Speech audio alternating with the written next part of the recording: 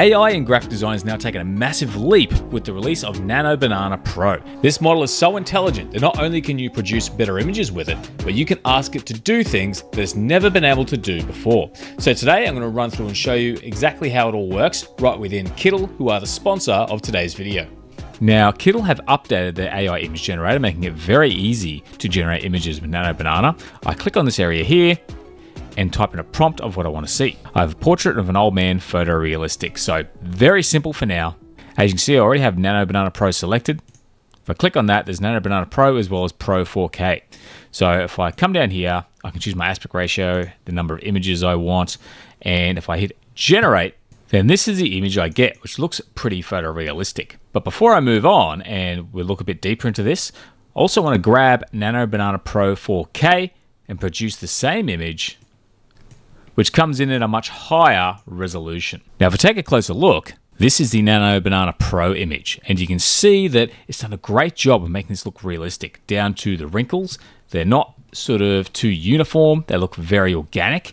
It's done a really good job of keeping the photorealism down to the little fibers on the jumper. Once again, there's a little bit of inconsistency, which makes it look more realistic. AI models have really come a long way, and I think this is by far the most impressive one I've seen for a long time. But if you move on to the 4K image, we get that same awesome photorealism. Again, the inconsistencies in the jacket, the more organic sort of wrinkles, and the blurred background works well, but there's actually looks like there's a bit of text in the background. So as far as photorealism goes, this model does a great job, at least with the example we've tried so far. But I also want to mention the resolution. The original Nano Banana Pro image was 1376 by 768 pixels. But when we switch to Nano Banana Pro 4K, what we get is 5504 by 3072. So this means you can get much higher resolution image generations from this model as well. So not only is it a powerful model just for basic image generation, but it's also high resolution. And we haven't even checked out how intelligent this model is yet. But coming back to Kittl, I've kept this image on the canvas and I'm going to click on it, come down, but this time instead of generating an image, I'm going to go to remix image. Because naturally I can remix one or multiple images, but what I'm going to do, instead of simply restyling, which I will try a few later on, I'm going to just actually ask it to include it in a design. So I'm going to say, I say include this image in a social media design advertising art classes every Saturday in Melbourne. Make the style colorful and expressive. And I can change aspect ratio if I want to, so I don't want it to match the input of the image. I'll go 1:1. I hit generate and check this out. Image used is basically identical, but look at the text. Everything makes perfect sense. Art classes every Saturday in Melbourne. Unleash your inner artist. It's actually used its intelligence to create a design and add text, even adding a tagline. And that is really, really impressive. And this is a really big leap for AI because it was very difficult to get this kind of thing straight off the bat. And this is the first image I've created. Every image I've shown you has just been a single image I've created. I haven't created multiples. So you can just see how powerful this tool really is. But coming back to Kittl, I can actually still redesign this further or create variations. So if I click on the artboard with the image in it, and I click over here to create a smartboard, the other way I can use Nano Banana Pro in Kittl is to use flows. But to show you the power of Nano Banana Pro, one thing I can do is come down here, and because it's referencing this image, I can say, redesign this social media graphic to look more corporate using a sepia color palette. So I don't know if corporate and sepia go together, but I can ask for something like that and see what it does and use Nano Banana Pro as a designer. I hit generate and see how it's cleaned up the border, made things a little bit more sort of corporate with that sepia look. It's kept the bright sort of title, which does stand out. So that is really, really handy. But here's where it also gets interesting, is on top of that, if I decided that this was the design I wanted to run with, I can create another smartboard. But this time, what I'm going to do is change the aspect ratio to, say, 16:9. So I'm going to say, redesign this graphic to fit 16:9 for a YouTube thumbnail. So now when I hit generate, it's extended that background a bit, which wasn't quite what I was after. But again, I can always come down here and edit, move the man to the left of the image, and text next to his photo on the right. So I'm just sort of reorganizing things a bit, hit generate, and you can see how it's reorganized things to fit that space a bit better now. But on top of that, maybe I decide what I need to do is even come back, click on this, add another smartboard, which appears down here, and I'm going to say, change the word Melbourne to Brisbane. generate that, and it has easily changed that to Brisbane. So you can see just how intelligent it is at spotting the words and even retyping them in that same style. Now we can see here it already handles text and typography quite well, but let's test things out a little bit further. My first test was to create a typography vector design with the words "create more cool stuff" using a serif font and make the design elegant. And I do think it worked quite well. The font is a serif font and it does look like an elegant design. I also tried it at 16:9 and it created something else, a little bit of scroll work. So there's a little bit of consistency in that style that turned out pretty well with this image. So then I asked for a sans serif design with the same prompt, and it hasn't necessarily got it 100% accurate, but it's like 99% of the way there. So it does understand the terminology when it comes to prompting for typography. Then to mix it up, I changed it to say, give it a gritty sci-fi feel, and it still created the text with some effects over it. This might not be the best typography you've seen, but the fact that it's able to create effects within the text and get a bit more artistic with it is also another sign of how intelligent this model is. So then I tried for a more realistic kind of handwritten style, and it still came out pretty neat. But then I realized as I look at the prompt, I still mentioned the word vector in there, which is obviously why we got that clean vector look. So I removed the word vector, and this time what I got actually looks like a photo of a handwritten note. And if you look at the text, it's all there and it has real texture. Even that stain on the paper, it just really, really understands things quite well. So to take it a step further, I decided to turn it on a tattoo on someone's back. And this looks like a real tattoo, looks like a real photo, and the text is 100% accurate. I'm super impressed with how Nano Banana Pro handles text. This is definitely a big step up. Now, I think the next logical step when we're talking about graphic design and we've touched on typography would be to step that up to logo design to see how well it handles not just the text, but the ability to generate and design an emblem based on our instructions.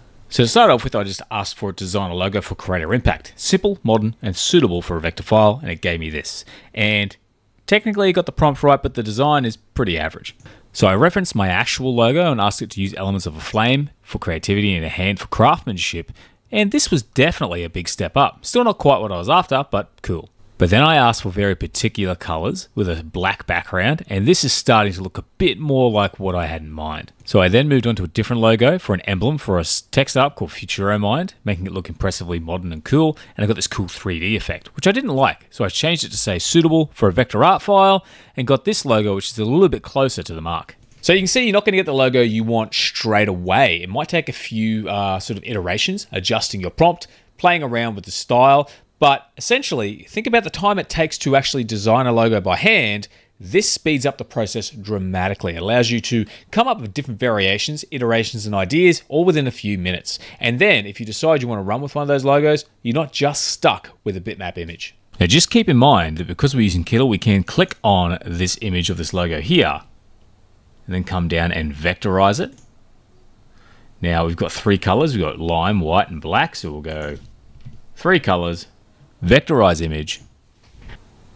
And now we have a vector graphic, and we can even change the color of the green to something else if we wanted to as well. And that same process applies for any of these other images which may be suitable for vector art for you to pop onto a t-shirt to sell for print on demand. But on top of that, I can also click on this image here, come down, hit remix, and because it's in here, I can simply ask, straighten up this logo and make it simple, vector-friendly design with flat colors. I hit generate, and although we didn't get the result we wanted, I can still adjust it just one more time using Nano Banana Pro. Straighten this logo up so the text is horizontal and the emblem sits square with it. And see, even though we didn't get it the first time, it didn't take long for us to get it looking exactly the way we wanted to. And then of course we can still make adjustments to it by clicking on this image and simply saying, remove the circle and grid, leaving only the text and purple emblem behind. And now we have a minimalist style logo after a few basic steps. So I was able to design and really refine this logo all within about 5 minutes. Now this is a massive time saver for any designer. But, you know, we've seen all this before. It's just a bit better than it was. What's really interesting about this model is the intelligence. I'm going to touch on just how smart this model is when you ask for very unique images or things it just simply couldn't do in the past. So I was able to create this map of Australia in a cool sci-fi style, and it actually added in the locations of the capital cities onto the map accurately. And you can see the prompt here was just an accurate maps of Australia, which is a typo, sci-fi UI style, show all capital cities and names. So That was what really got me with how impressive this is. It recognizes locations and labels them correctly. So I then asked it to turn a particular joke into a comic. You can see the prompt here. I've just said to turn this joke into a comic featuring 2 characters. I've told the joke, and if you look at the comic, it reads pretty naturally, and it actually works out quite well. So it's really handy because that means if you're someone who wants to create comics very quickly and you've got the dialogue or what you want to say, you can very quickly get Nano Banana Pro to generate them for you. But this is where it gets interesting. I made a mistake, or should I call it a happy accident? I accidentally submitted the prompt originally without the joke and just simply asked it for a joke. And it actually generated something that works. So without even prompting for what joke to tell, you can see this is actually a real joke. It says, why don't scientists trust atoms? Because they make up everything. So something that I tell my kids, but that is just really, really cool. The fact that it can source information and come up with a joke without you even telling it what you're after. So this made me realize that I don't actually have to come up with the content. I could come up with a social media post and a motivational quote simply by asking for it. So I did that to see what results I would get. And check this out. I just asked to design me a cinematic social media graphic with a motivational quote on it, and it has sourced the quote for me, which is really, really cool. I really like this next one, which is the only impossible journey is the one you never begin. And so does it because it did it twice. But then it quoted Tony Robbins, which got me thinking, was this actually said by Tony Robbins? So I looked it up, and here you can see Tony Robbins wrote that actual quote. But I continued on from there. This time I asked it to create an image of the Teenage Mutant Ninja Turtles and naming each one with the text and arrow pointing to them. And it did that accurately, although it named Michelangelo twice and added in a few rogue arrows. But I mean, if you can forgive that, you can see that's actually pretty accurate. But on top of that, I also asked it to create a diagram of the insides of a personal computer and label each component. And if you have a close look, it has actually labeled everything accurately. Everything's in the right spot, and I simply asked it to generate this. It has the information as well as the visual. So that just blew me away. So now you can not only save time with the image creation, but now also with the content when the time calls for it. So what I decided to do was actually try out something else I did recently in another video, and that is I'm going to ask Nano Banana to just generate a thumbnail for me so I can see what kind of results it produces for that. So I asked for a YouTube thumbnail with the next level AI design and an image that grabs people's attention. You can see we're using Nano Banana Pro there, but also 16:9 for the aspect ratio, so we get the right size image. But this time I'm going to go with Nano Banana Pro 4K, switch to 4 images, and hit generate.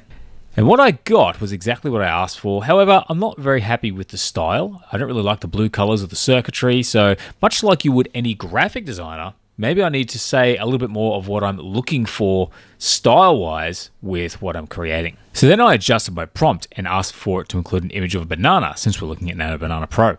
I then asked to make it simple, modern, and use purple and green colors, as I thought those colors were a bit more attractive than the blue color. So I've added a little bit more preference in there. So I adjust my settings to match, and then I hit generate. And from there, I've got these designs here, which I think look much better, much cleaner, and probably work much better as a YouTube thumbnail. So a little bit of additional information does make a big difference in trying to get at what it is you're after when you're asking for these designs. And of course, this last one is the one I went with, so I think that one looks pretty good. And so everything we've done here has been primarily with fresh generations. So how well does it handle existing images when I introduce that into the mix? So I decided to drag in this image from Super Mario Brothers. I then asked it to label each character with their real name. And again, we got an accurate result with Toad, Mario, and Yoshi being labeled underneath. I also tested it out by uploading this shot of the United States of America, asked to identify and outline all the states on the map and label them. And as far as I can see, it all seems to be pretty accurate. Now, so far, I've been pretty impressed with everything I've thrown at it. I've been throwing all these different ideas at Nano Banana Pro, and it just seems to do a pretty decent job, or at least something that's better than expected for an AI image model. But there's something else I want to try that's a little bit different. Now, I've downloaded this image of Bruce Lee, and it's actually very low resolution. You can see as I zoom in that the image quality is pretty poor. That's because if I come out, the resolution is only 360 by 450. So coming back into Kittl, I have the image here. I click on it, describe, hit remix, and I type in, please upscale this image of Bruce Lee and clean it up.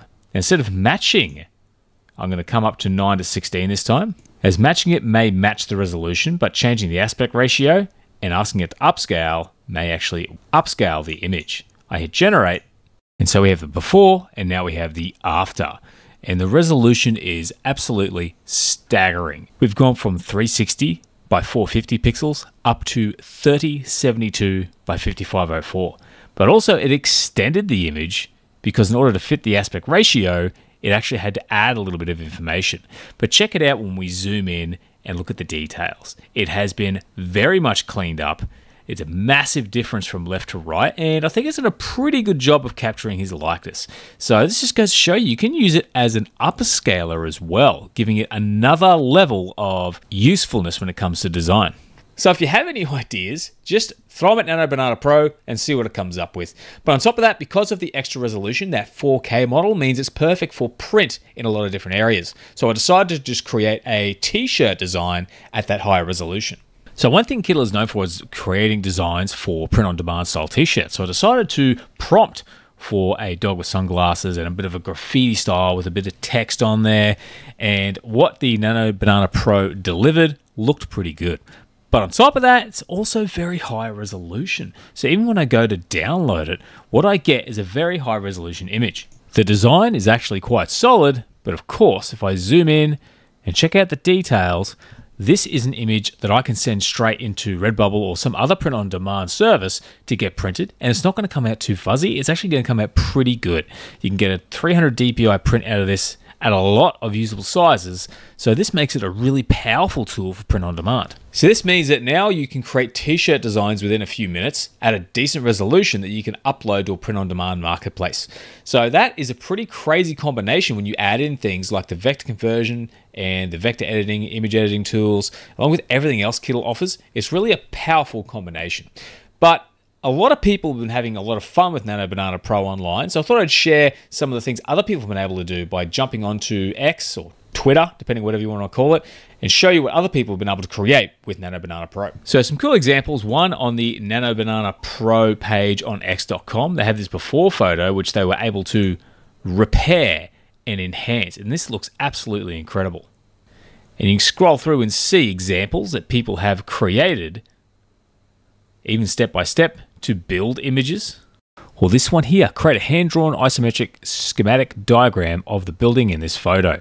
So you can see the photo here and the result down to the labels of text. It's just really impressive what this is able to produce. Or this prompt, in a graphic answer, do banana skins float? And it actually has produced this diagram. So this is more than just an image generator. It's more like a completely intelligent AI baked into an image generator. So I highly recommend you go through and check it out. It's really, really powerful. So when you think about not only the quality of the images, but the fact that this image model now has a much higher level of intelligence compared to most other image models, I think this is actually a bit of a turning point. It might not seem like a big deal, but the fact that we've now stepped into that realm of higher intelligence combined with image generation really makes for an exciting future, and I can't wait to see what happens next. It looks like Nano Banana Pro is definitely becoming a massive heavyweight and probably going to be the leader in the AI image generation space if it keeps going in the leaps and bounds that it has. So definitely recommend trying out Nano Banana Pro. Check it out on Kittl. There is a link in the description below. There's also a discount code, so you can have a play with that right now. But otherwise, that is the video for today, guys. I hope you found it useful, and if you did, please consider giving the video a like. Otherwise, thanks for watching. Hope to see you again soon, and have a great day.